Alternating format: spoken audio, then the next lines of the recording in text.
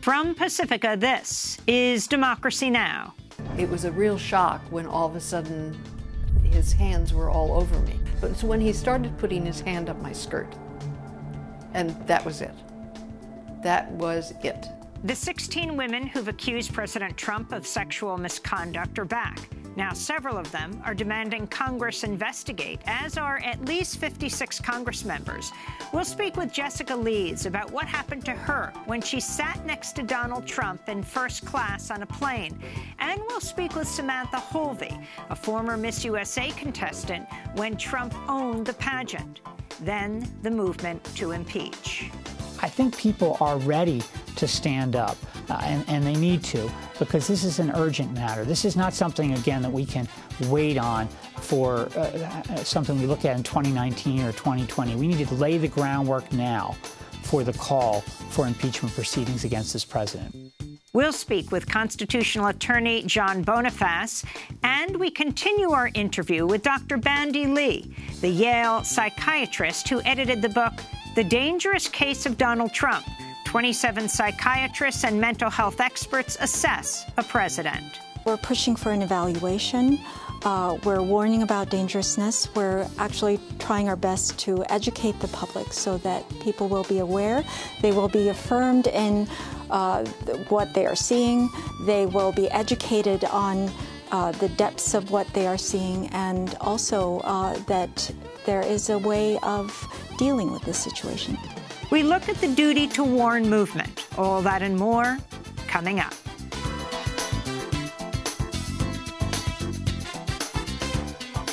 This is Democracy Now!, democracynow.org, The War and Peace Report. I'm Amy Goodman. We begin today's Democracy Now! Special by looking at the growing movement calling on President Trump to resign over multiple claims of sexual misconduct, harassment, and assault against him.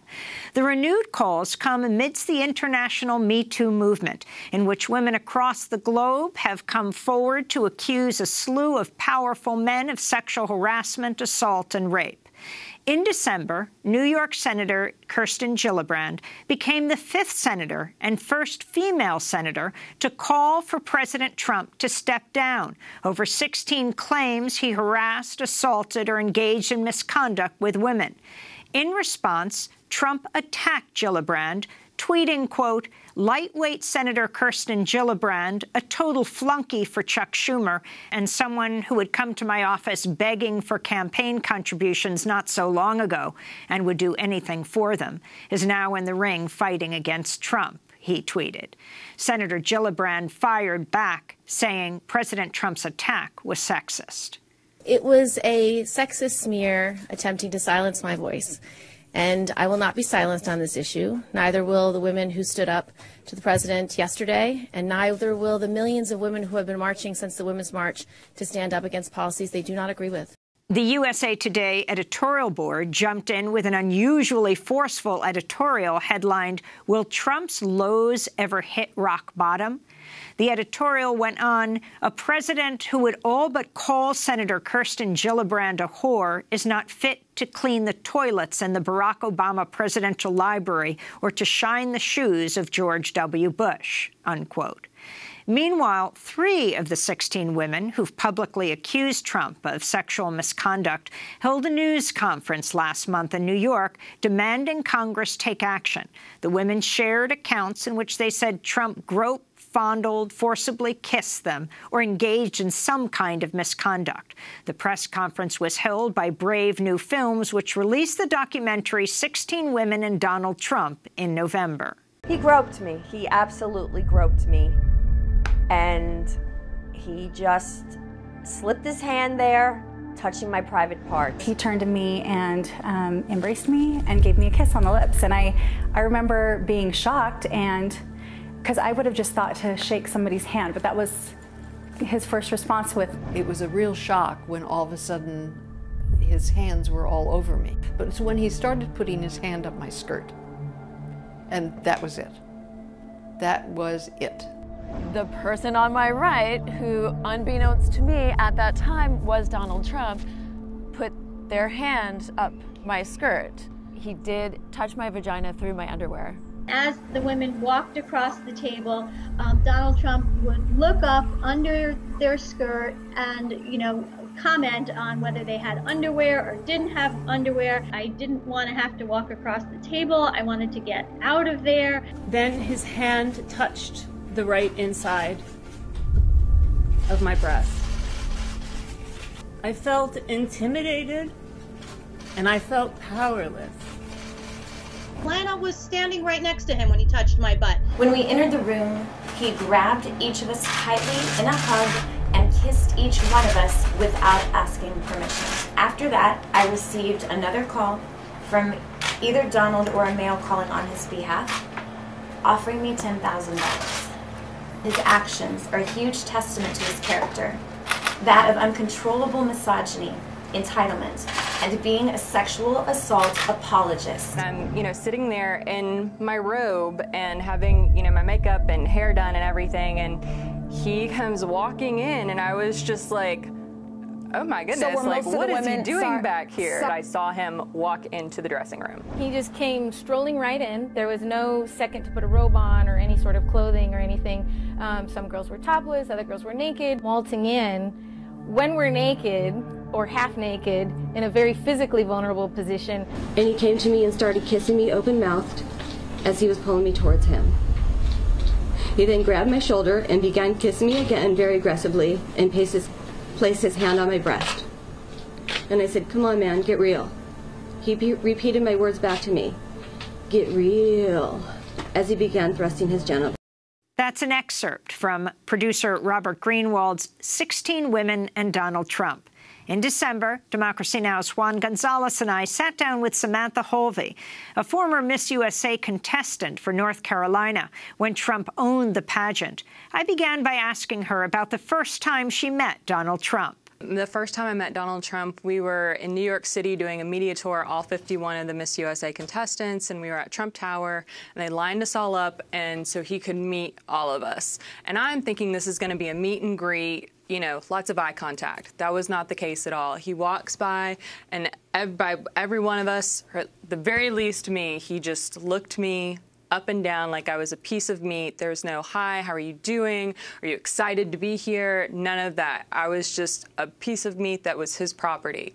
And I thought, oh goodness, I hope I never have to deal with him again. I don't want to be around him. And then finals night rolls around, and I'm, in hair and makeup. I've got curlers in my hair, nothing but a robe on. I'm just 20 years old, and he comes waltzing into hair and makeup and is just looking around, not talking to us, asking us how we're doing. And by the way, Miss USA was not my first pageant. I've competed in other pageants, and the directors, no men were ever backstage. So this is not something that happens. So I see him walk into hair and makeup, and he's looking us all over, and then he waltzed right into the dressing room where we have 2 big security guards making sure that nobody but female contestants and chaperones are allowed in there. But he walks right on in. And to hear him talking about he's never met any of us, this is what happens every year. It wasn't just 2006. He bragged about this on Howard Stern. And silly me, I should have been watching Howard Stern because he bragged about it the year before I competed at Miss USA. So this was a known thing that he did. And so it's just amazing to call me a liar when I'm just verifying his own words. Well, White House spokesperson Sarah Sanders responded to the allegations against Trump during Monday's press briefing. This is what she said. As the president said himself, he thinks it's a good thing that women are coming forward, but he also feels strongly that a mere allegation shouldn't determine the course. And in this case, the president has denied any of these allegations, as have eyewitnesses. And several reports have shown those eyewitnesses also back up the president's claim in this process. And again, the American people knew this and voted for the president, and we feel like we're ready to move forward in that process.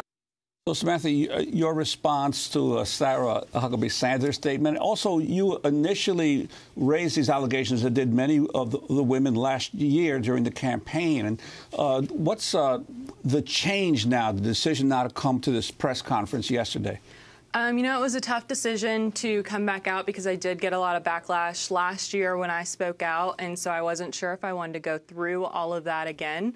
But when the idea was that all of us would come together, that all, 16 women would come together, and seeing us as a group, seeing us there supporting each other, as well as telling our stories. There's power in numbers, and that's what I was just hoping that maybe this year it would be different since the climate is different. Samantha, you're from North Carolina. I went to college in North Carolina. I grew up in West Virginia. Oh. I was born in Texas. Yeah. I'm a Southern girl. So, which makes it even more relevant to talk about Roy Moore right now. Your thoughts about President Trump endorsing this accused pedophile, this accused child molester? I was absolutely disgusted, but not surprised, because that's his MO. That is another testament to his character, to the person he is.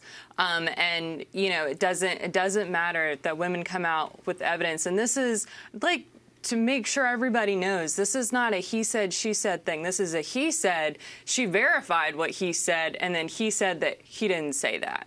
So, it's not a surprise that he came out for Roy Moore. But what I would love to see Republicans take a stand, because women's issues, the treatment of women, that's not a partisan issue. That's not something that only Democrats should believe in. This is something that every woman in America and every man in America needs to stand up and say, no, we are no longer accepting this type of behavior.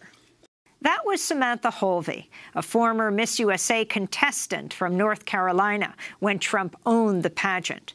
In December, Nermeen Sheikh and I spoke with Trump accuser Jessica Leeds. She recently retired after working 30 years as a stockbroker. She's a mother of 2 and grandmother of 8. I began by asking Jessica Leeds what happened to her when she encountered Donald Trump in the first-class cabin of a commercial flight in 1979. I was traveling for a paper company as a sales rep. There were very few women at that time working on the road. So it was not unusual for the stewardess to come back and ask me if I wanted to come up to first class.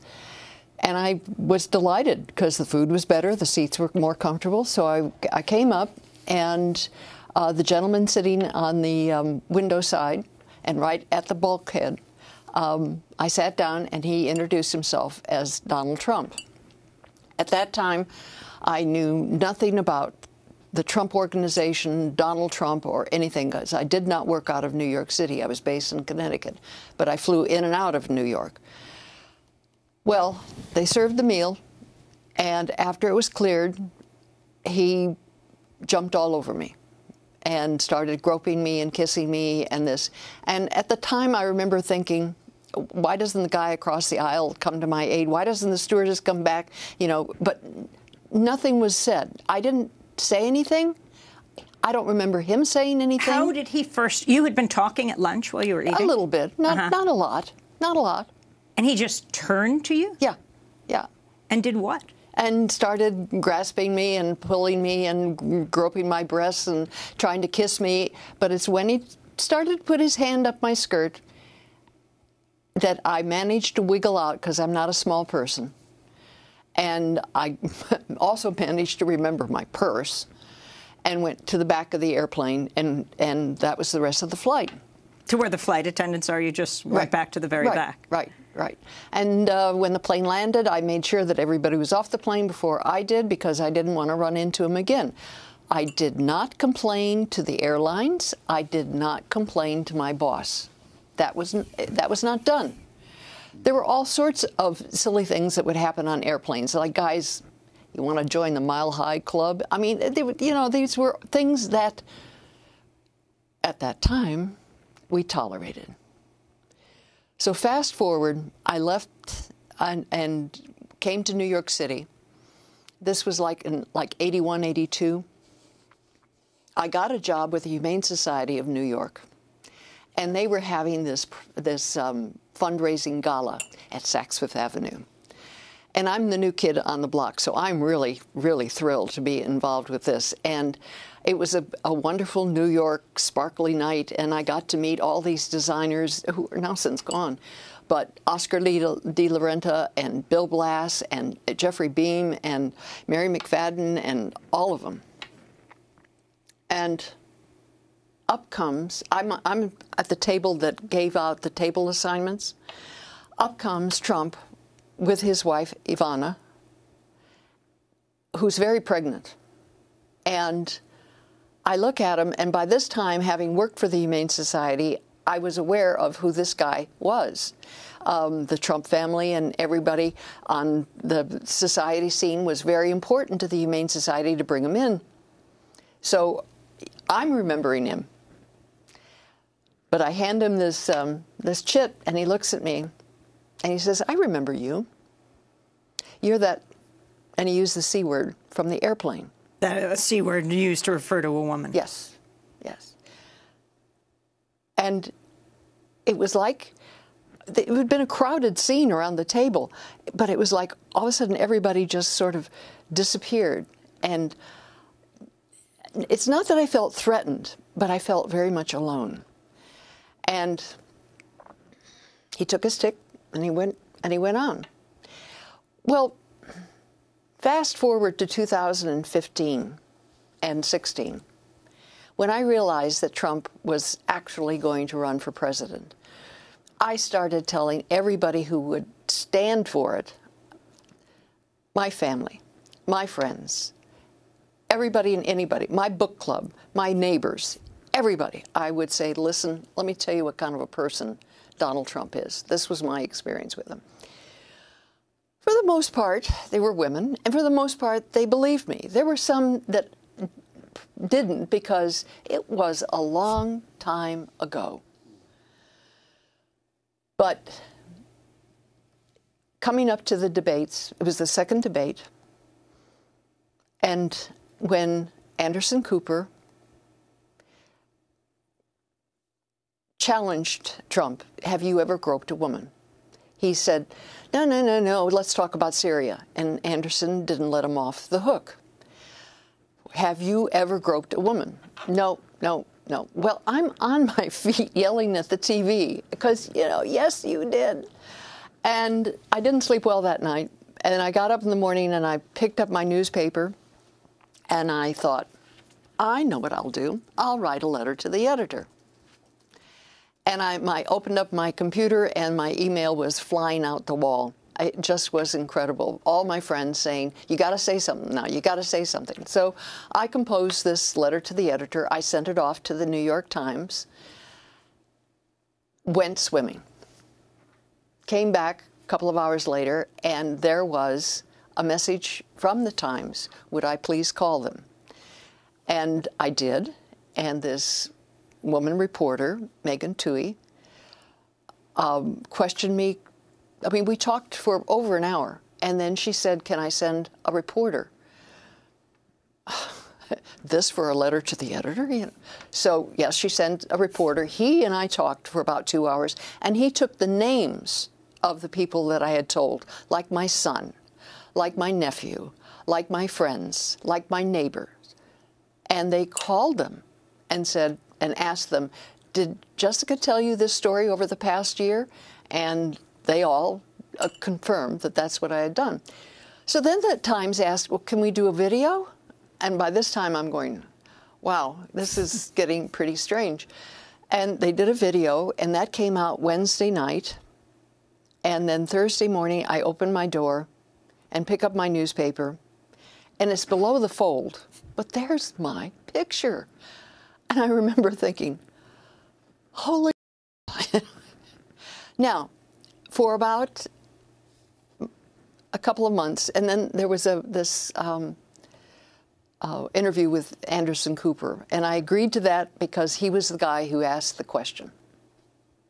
And he treated me, I thought, very, very well, and we had a good conversation. But then my kids insisted that I leave the city because there was people hanging around the door. And since I'm too old to know how to do the internet and the Facebook and all that, I have no idea of the hate mail that came in, and we disconnected the phone, and I left town for a couple of days. I went out to a small town in Pennsylvania, and the next day we go to the post office, and the women in the post office come up to me and they say, "Thank you, and you're so brave." We go to the bank. The tellers at the bank, the customers in the bank come out and say, "Thank you, and you're so brave." We go to the farmer's market. We go to the grocery store. The neighbors in Robin's neighborhood all come in when they find out that I'm there, and they all say the same thing. They say, "Thank you, and you're so brave." I come back to the city. I go to the Y for swimming and for exercise, and the women started coming up to me, but they also said, "I have a story." So I began to hear all these stories, some of them really horrific, some of them very minor. This guy in my office came in and he took my breath. It's like, holy, he did what? So it went on for a while, and then things calmed down. And then the anniversary of, and Trump got elected. And it was extremely disappointing. You're now calling for a congressional investigation? Yes. Yes. Explain. Well, the problem with the political scene is the fact that Trump really feels like he doesn't have anybody over him. He doesn't have, there's nobody telling him, nobody's the boss of the White House except Trump.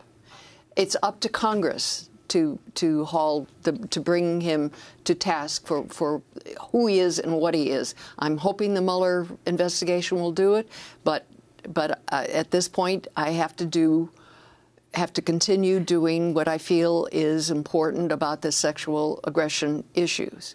So I think it's up to Congress to step forward. 56 women in Congress. Have. 5 senators, 4 of them men, one of them Kristen Gillibrand, who he just verbally attacked, have called for his resignation. Yes. Well, that would be something else, too. But he will never, I think. It's just like he doesn't remember these things anymore.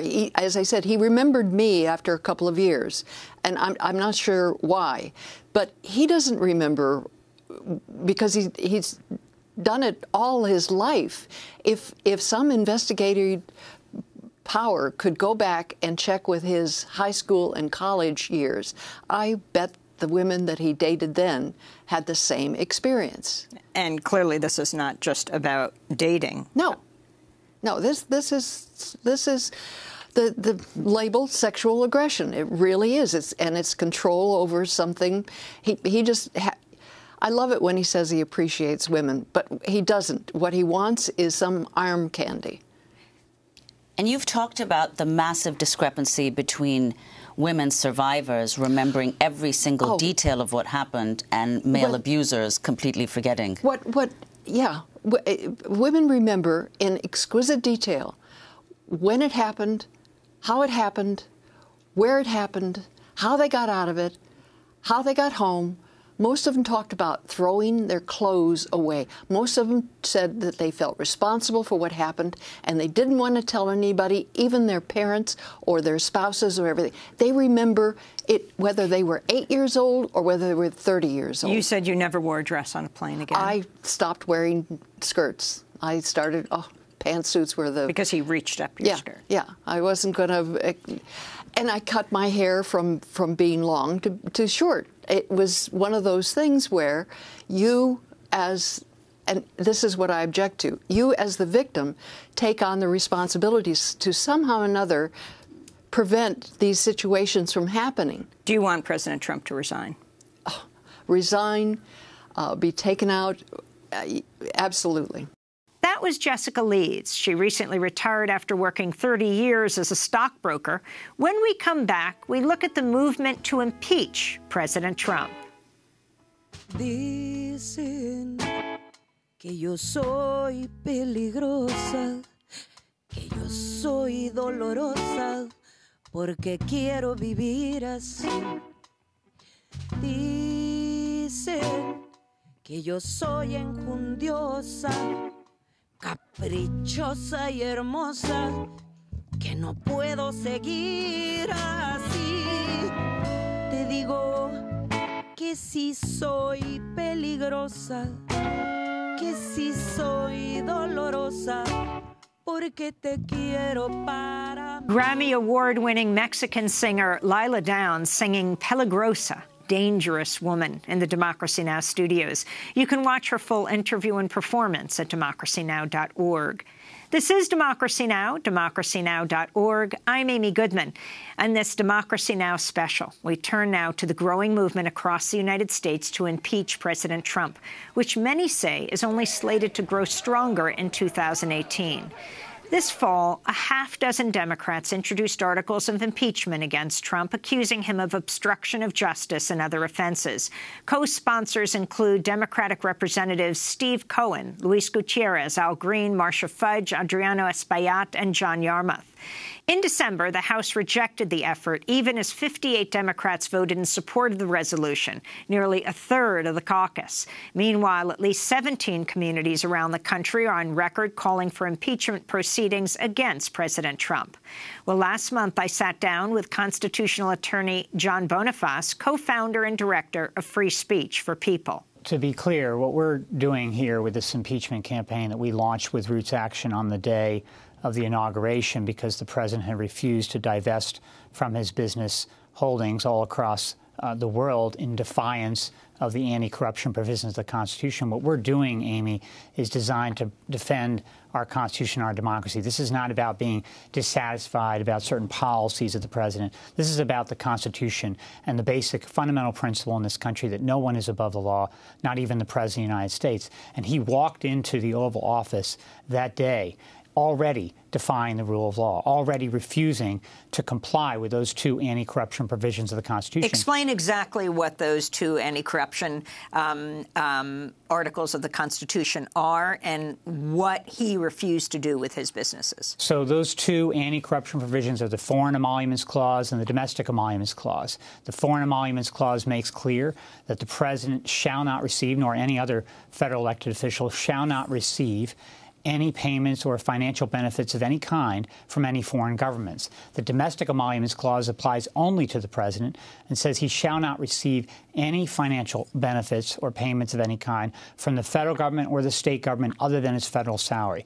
This is a president who has 111-plus business interests all over the world, many of which involve illegal foreign benefits, foreign government benefits to him personally through his company, the Trump Organization, as well as having properties all over the United States that involve state government benefits and the federal government through the leasing of the Post Office Square in Washington, D.C., that is now the place where the Trump International Hotel resides. So what we're dealing here with is a president who knew prior to taking the Oval Office, warned by constitutional scholars, that he needed to divest from his business interests in order to comply with those anti-corruption provisions. He refused to, and he is engaged in treating the Oval Office as a profit-making enterprise at the public expense. How have things changed since January when Donald Trump became president? I think what has happened is we've seen a growing list of impeachable offenses that require an impeachment investigation in the U.S. Congress, parallel to the Mueller investigation. This is not a question of having to wait and see whether or not the federal criminal investigation that's proceeding turns up violations of federal criminal law by the president or any of his associates. That's a separate question. The question here are crimes against the state. That is what impeachment is about: abuse of power, abuse of public trust. And not only through the violations of the anti-corruption provisions, there's now, of course, evidence of obstruction of justice. There's evidence of potential conspiracy with the Russian government to interfere with the 2016 elections and violate federal campaign finance laws, among others. There's now evidence of abuse of the pardon power and the pardoning of former Maricopa County, Arizona Sheriff Joe Arpaio. There's recklessly threatening nuclear war against a foreign nation. There's misuse of the Justice Department to try to prosecute political adversaries. And there's the giving aid and comfort to neo-Nazis and white supremacists. All of this deserves an impeachment investigation in the U.S. House of Representatives.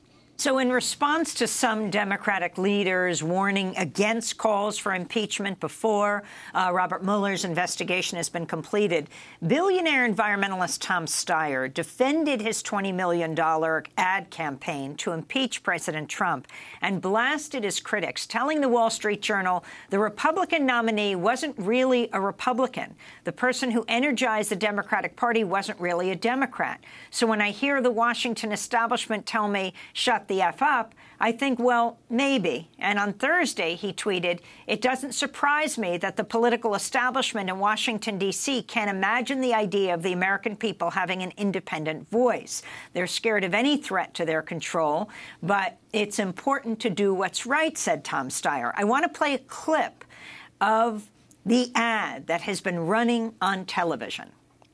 He's brought us to the brink of nuclear war, obstructed justice at the FBI, and in direct violation of the Constitution, he's taken money from foreign governments and threatened to shut down news organizations that report the truth. If that isn't a case for impeaching and removing a dangerous president, then what has our government become? That's the billionaire Tom Steyer, who has spent millions on this ad campaign that's running on television.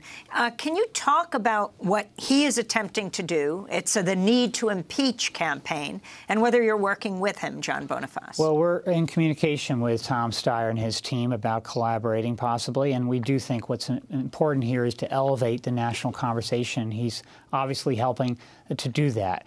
We fully agree with all that he's saying about the need for this impeachment process to move forward in the House of Representatives. And the more voices that come forward from the American people all over the country is going to help push that forward in Congress.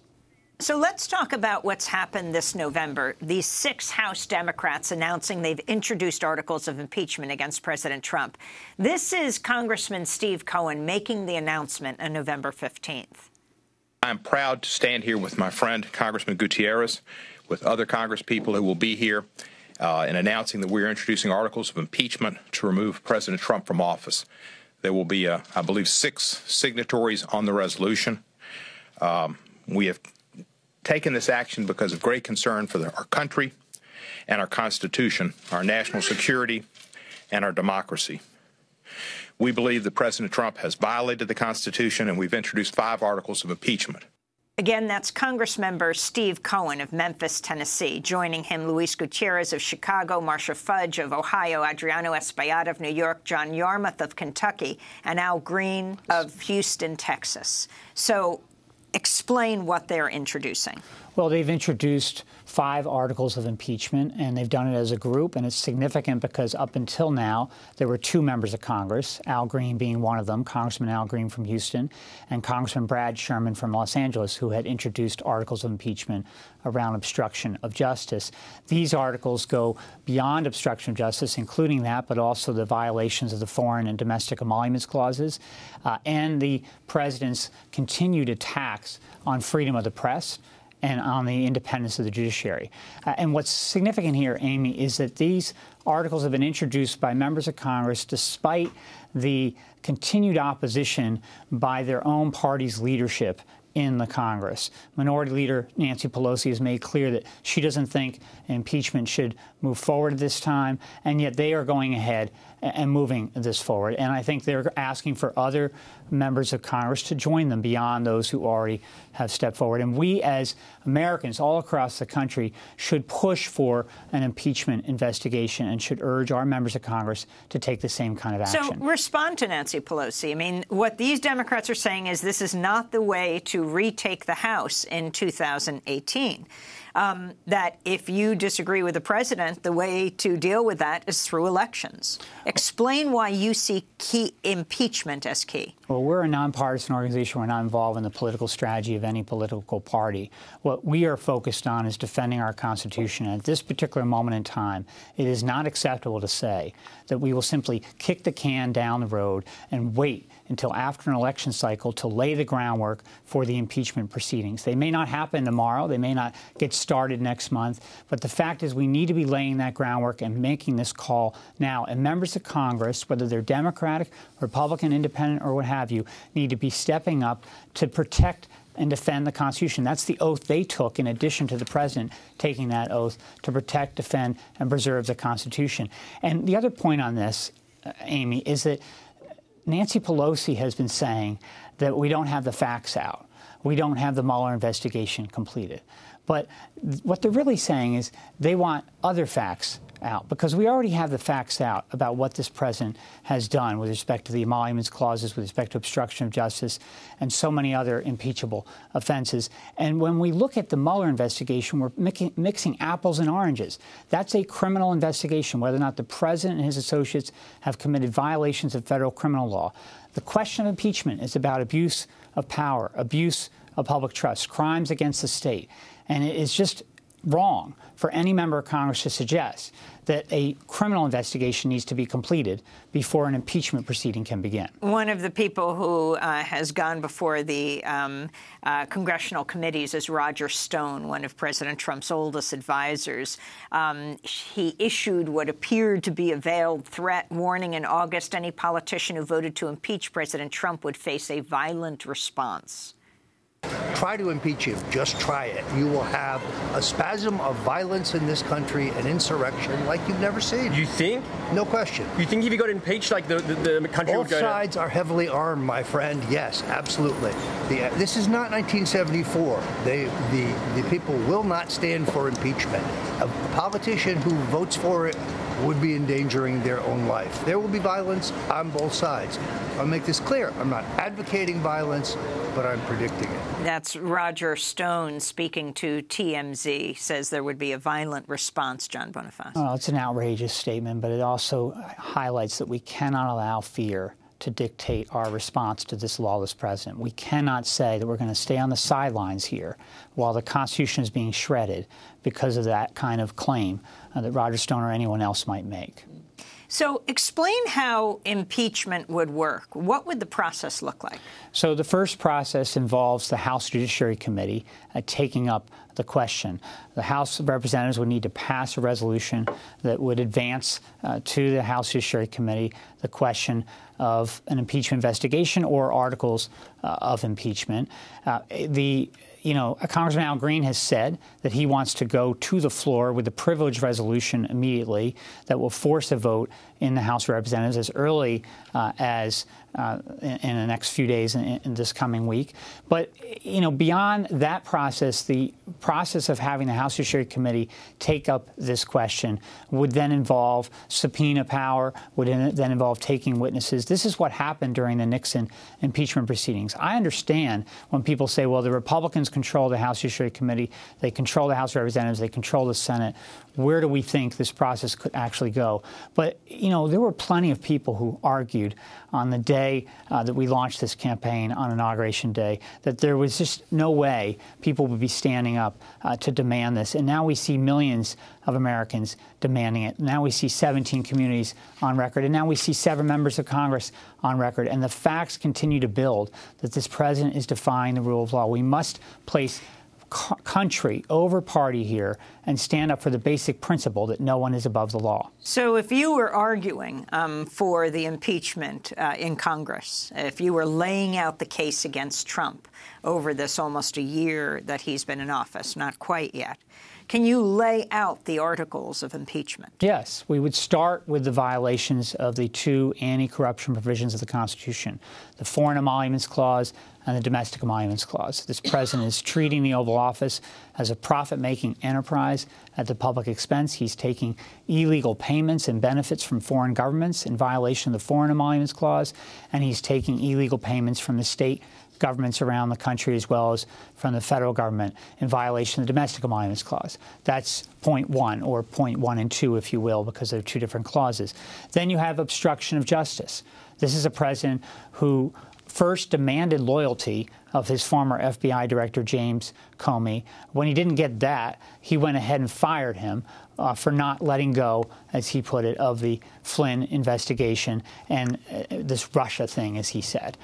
That was obstruction of justice. That FBI director was involved in investigating the Russian interference in the 2016 election, its potential connection to the Trump campaign. It led to the appointment of special counsel Robert Mueller. And now we know, based on new new reporting by the New York Times that soon after that, the president sought to stop the congressional investigations in the Senate that continue to go on with respect to that. So obstruction of justice, which was the first article of impeachment against Richard Nixon, would certainly be part of this case. Then we have the potential conspiracy with the Russian government, potential collusion to violate federal campaign finance laws and other federal laws and to interfere with our elections. That evidence continues to be built, but it's also an impeachment question, and the House Judiciary Committee should take that up. Then we have the abuse of the pardon power.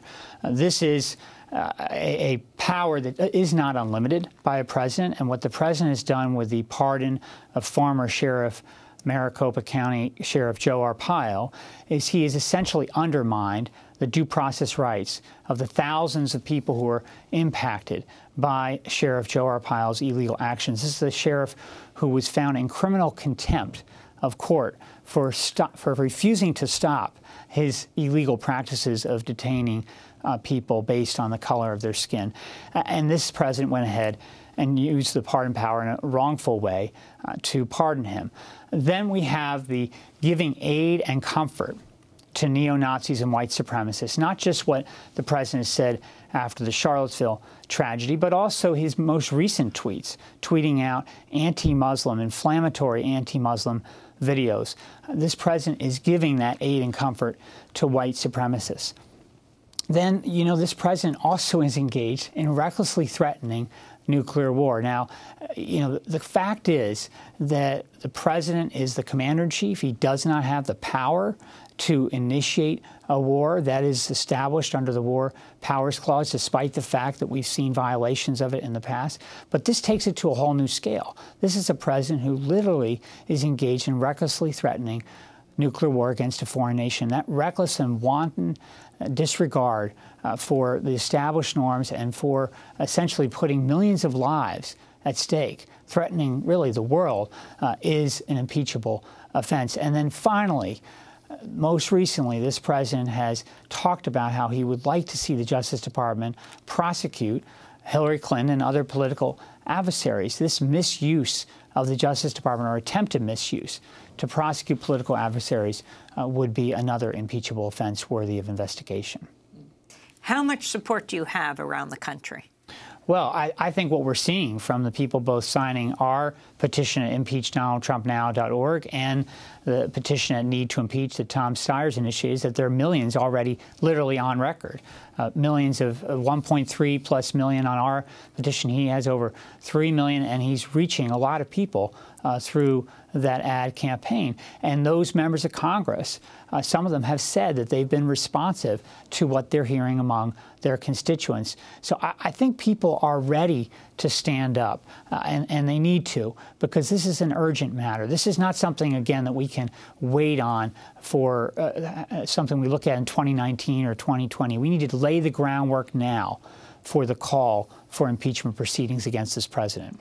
That's constitutional attorney John Bonifaz, co-founder and director of Free Speech for People.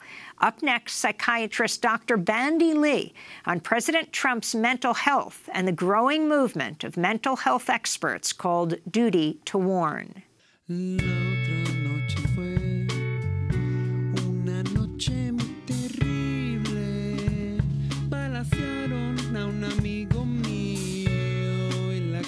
Cerca de aquí lo dejaron abandonado, un objeto sin vida junto en la esquina.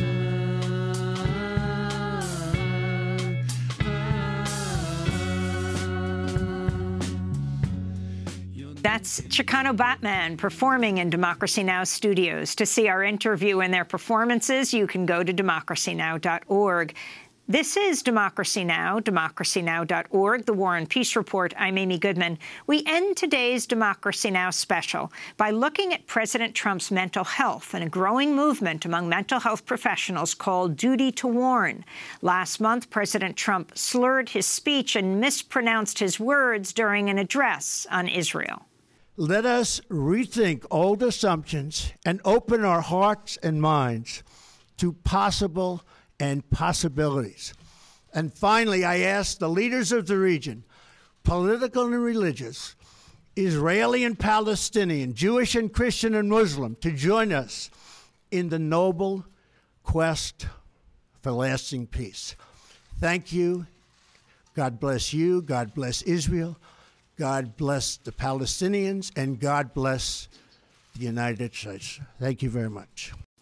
White House Press Secretary Sarah Huckabee Sanders responded to questions about Trump's slurred speech by announcing he'd scheduled a physical health exam. The president's throat was dry, nothing more than that. He does have a physical scheduled for the first part of next year. The full physical that most presidents go through, that'll take place at Walter Reed, and those records will be released by the doctor following that taking place. Meanwhile, New York Times chief White House reporter Maggie Haberman commented on Trump's behavior when she was interviewed on CNN last month. Something is unleashed with him lately. I don't know what is causing it. I don't know how to describe it. You see a difference in the past, what, days, weeks? I think the last couple of days' tweets have been unhinged, markedly accelerated in terms of seeming a little unmoored. This all comes as Pentagon leaders told a Senate panel they would ignore any unlawful order by the president to launch a nuclear strike. The testimony came as part of the first congressional hearings in more than 40 years on the president's authority to start a nuclear war. Well, last month, I sat down with Yale psychiatrist Dr. Bandy Lee to talk with her about President Trump's mental health and the growing movement of mental health experts called Duty to Warn. Dr. Bandy Lee is a forensic psychiatrist on the faculty of Yale School of Medicine, an internationally recognized expert on violence. She edited the book, The Dangerous Case of Donald Trump, 27 psychiatrists and mental health experts assess a president. The book became a bestseller when it was published in October. I began by asking her about her concerns about President Trump's mental health. It's actually historically unprecedented that so many mental health professionals have come forth with their concerns under any president of any party. So it really is the first time that this many mental health professionals are coming together in a coalition. We even have a website now, dangerouscase.org, where the public and lawmakers can discourse with us. There are thousands of us at this point. So lay out what your concerns are as a psychiatrist. So our concerns are that someone with this level of mental instability and impairment has this much power in the office of the presidency, basically the power to start a devastating war, to launch nuclear missiles, without any inhibition. You saw from the hearings that there is very little inhibition in place right now. Within 5 minutes of the commander-in-chief's orders, nuclear missiles could be launched without question. And how does that relate to his mental fitness? And, of course, his decision-making capacity, having such levels of impulsivity, having a loose grip on reality, and being so fragile in his ability to cope with ordinary stresses, such as basic criticisms or unflattering news, will tend to unravel, especially in times of heightened stress, such as under the special counsel's investigations. Just last week, Tony Schwartz, co-author of Trump's book, The Art of the Deal, told MSNBC's Ari Melber that the president's inner circle is worried about his mental state. I know that 2 different people from the White House, or at least saying they were from the White House, and that turned out to be a White House number, have called somebody I know in the last several weeks to say, we are deeply concerned about his mental health. Wait a minute. You're saying you have knowledge of people calling from a White House line, raising that question? Why would they do that? How do you know that? I know that because I know the person that they called. And this is a person who I absolutely trust, who has great integrity. So that was Tony Schwartz, who I think ghost wrote the book, The Art of the Deal, very close to Trump for a period of time. What are your thoughts about what he said? Well, as you know, he has a chapter in the book. Even though he's not counted among the 27 experts. We do have 3 others who have been included for their special insight, their special experience with Mr. Trump, and we included him because he has special insight into these matters. And I would agree with his assessment. We speak often, we share our observations, and we're both deeply concerned. The chapter that Tony Schwartz wrote in your book, I wrote The Art of the Deal with Donald Trump. His self-sabotage is rooted in his past. Explain his point here. Well, there's actually a lot that's outlined. It's a reprint of an article that he wrote, I believe, for The New Yorker. He outlines very much his interactions and experiences with the president, and he describes most markedly this emptiness, this what he calls a black hole level of self-esteem or self-worth that is missing, whereby he can have all the admiration of the world, all the successes, and his thirst will never be quenched because of that intense need. And that is what we're seeing over and over. And what is most concerning for us is that his way of coping with this critical sense of need at every moment, so much to the point where he cannot think of the past or the future or consequences. His main urgency is to quench the need at the moment, and the way he does this is by burnishing his power, by going to belligerent language or affirming conflicts and others' sense of the world as a threatening place where you have to be violent. This is Republican Senator Lindsey Graham of South Carolina speaking about, well, then candidate Donald Trump. This was back in 2016. I'm not going to try to get into the mind of Donald Trump because I don't think there's a whole lot of space there. I think he's a kook. I think he's crazy. I think he's unfit for office. So that was Graham in 2016. But Senator Graham sounded different last month when he spoke to CNN. You know what concerns me about the American press is this endless attempt to label the guy as some kind of kook, not fit to be president. So that is Senator Graham now. What about what he's saying?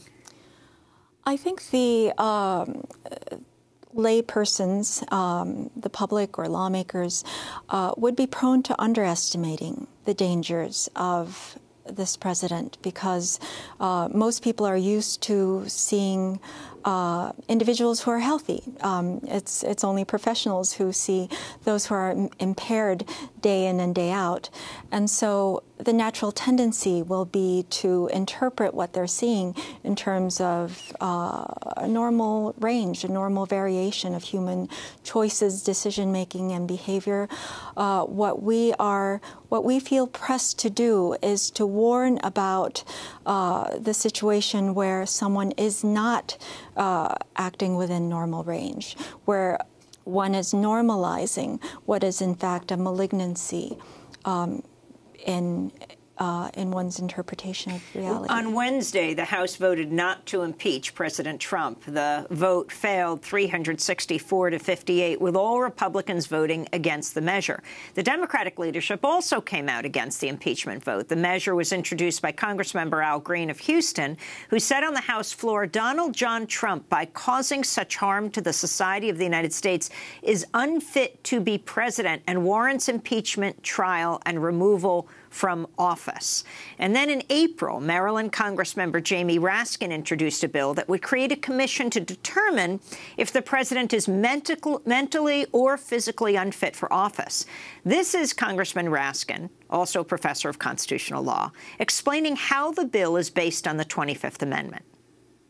Section 4 of the 25th Amendment says that the Vice President of the United States can act with a majority of the cabinet to determine that there's a presidential incapacity, or the Vice President can act with a majority of any body to be set up. And Congress never set up the body that's called for in the 25th Amendment. So this is us essentially following through on our constitutional obligation to set up a body in the event of a presidential disability, and that's something that would be determined by the body, but of course only with the Vice President of the United States. So we're talking about a body that is nonpartisan, that's independent, and that acts with the Vice President, who of course is reporting directly to the President. So it would be in the most extreme cases where there's a consensus that's developed, the President is incapable of discharging the duties of office. So that is Congressman Jamie Raskin. You just came from Capitol Hill, where you're talking to Democratic and Republican Congress members. What about this? Senator or Representative Raskin was one of the members that I got to meet, but unfortunately he was called to vote, so we didn't get to talk much. He definitely wishes to follow up, and we among ourselves have also been advocating for an expert panel that would be separate and independent and appointed by the National Academy of Medicine. So, in fact, we could work on figuring out what the solution might be for us to be able to form an independent panel that can give recommendations that he could receive through a commission. Let me ask you about this unusual article I just read that's sort of going all over the Internet. Could Trump's hair drug threaten his physical and mental health? And it said, this is from months ago.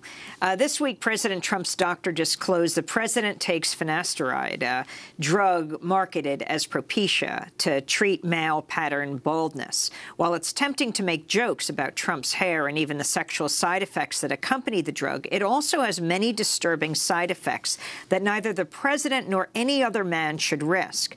In the 19 years since Propecia was approved to treat hair loss from male pattern baldness, side effects have been so concerning that the term post-finasteride syndrome, PFS, has been coined, and hundreds of lawsuits have been brought.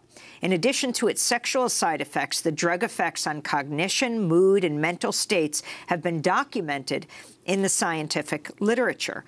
A 2013 study in Journal of Sexual Medicine noted changes related to the urogenital system in terms of semen quality, decreased ejaculate volume, reduction in penis size, penile curvature, reduced sensation, fewer spontaneous erections, decreased testicular size, testicular pain, and prostatitis, unquote. Many subjects also noted a disconnection between the mental and physical aspects of sexual function and changes in mental abilities, sleeping patterns, and/or depressive symptoms. Do you think this is relevant? Most definitely. Mental function is not separate from physical function, and many medications have profound effects on the mind's capacity. And so this is one of the reasons why an evaluation would be so critical, because mental impairment can be just as debilitating as physical impairment, and the both are connected. So to have all the medical records as well as to be able to get a list of medications and to do a medical exam would be essential to doing a mental health exam. That was Dr. Bandy Lee on the faculty of the Yale School of Medicine, an internationally recognized expert on violence, a forensic psychiatrist. She edited the book, The Dangerous Case of Donald Trump, 27 Psychiatrists and Mental Health Experts Assess a President. The book became a bestseller when it was published in October. And that does it for our show, Democracy Now!, produced by Renee Feltz, Dina Guzder, Nermeen Sheikh, Carla Wills, Laura Gottesdiener, Sam Alcoff, John Hamilton, Robbie Karen, Hani Massoud, Sharina Nadura, Amel Ahmed, and Nat Needham. Mike DiFilippo and Miguel Noguera and Paul Huckabee, our engineers. Special thanks to Becca Staley and Julie Crosby. I'm Amy Goodman. Thanks so much for joining us. Happy New Year.